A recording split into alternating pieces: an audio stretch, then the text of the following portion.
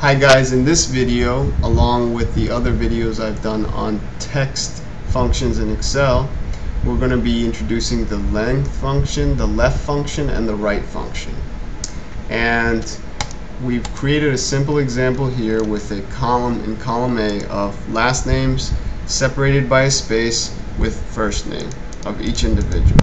Now, the first column, we're going to be using the left function to get 5 characters from the left of this particular text string, Swick space Mike. So the way we do this is equals left, the text string we're looking for, comma, the number of characters. So I said 5, right? So we expect SWICK to be included, and it is. And we can drag this formula down and then look at what we get.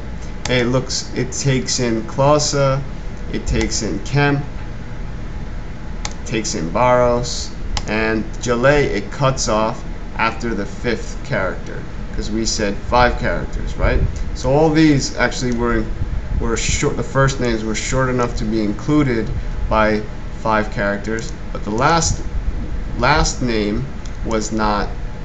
Was longer, was 7 characters, and only the first 5 were included.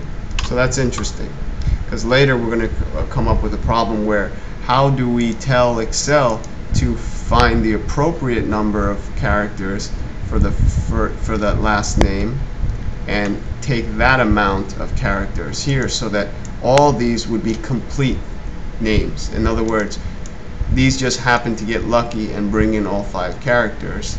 If I were to change this guy's name to Chloe, he would take this 5 characters would also include the first letter of his first name, and that wouldn't be interesting to us, as well as the cases where the last name is longer than 5 characters and we're not taking the entire name.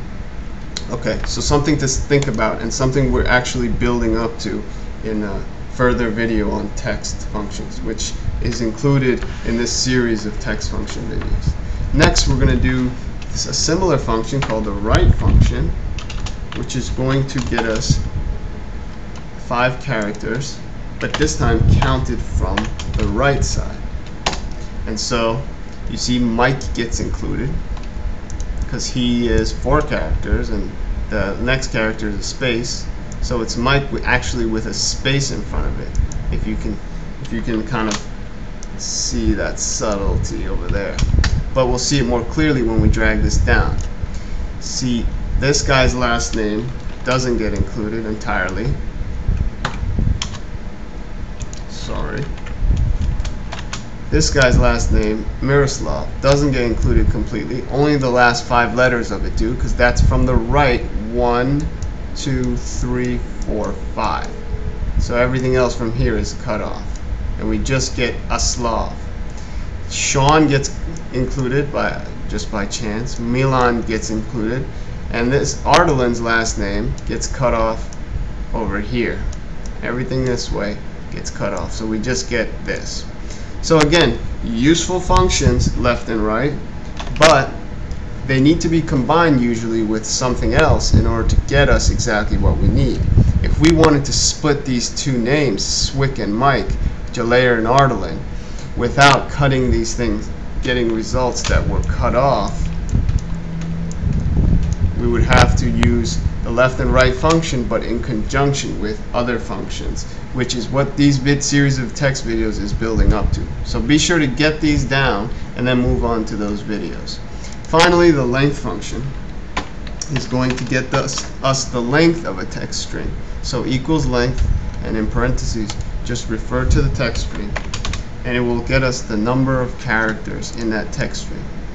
And that includes spaces and characters alike. So for Swick Mike, 1, 2, 3, 4, 5. The space is 6, 7, 8, 9, 10. And that's what we get. And for the last guy, Jalay or Ardalin, 1, 2, 3, 4, 5, 6, 7. Space is 8, 9, 10, 11, 12, 13, 14, and 15. So that's why we get 15 here.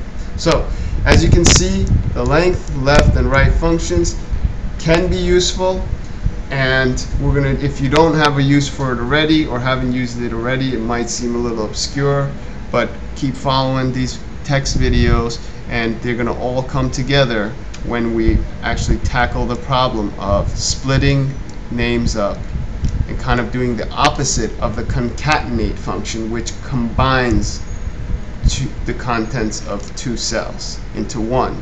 We want to split, and splitting takes a lot more finesse and cleverness, and we have to include a bunch of functions together in order to build that up. But I think you could do it if you follow all these separate videos and just treat these as tools to build up to one bigger nested function.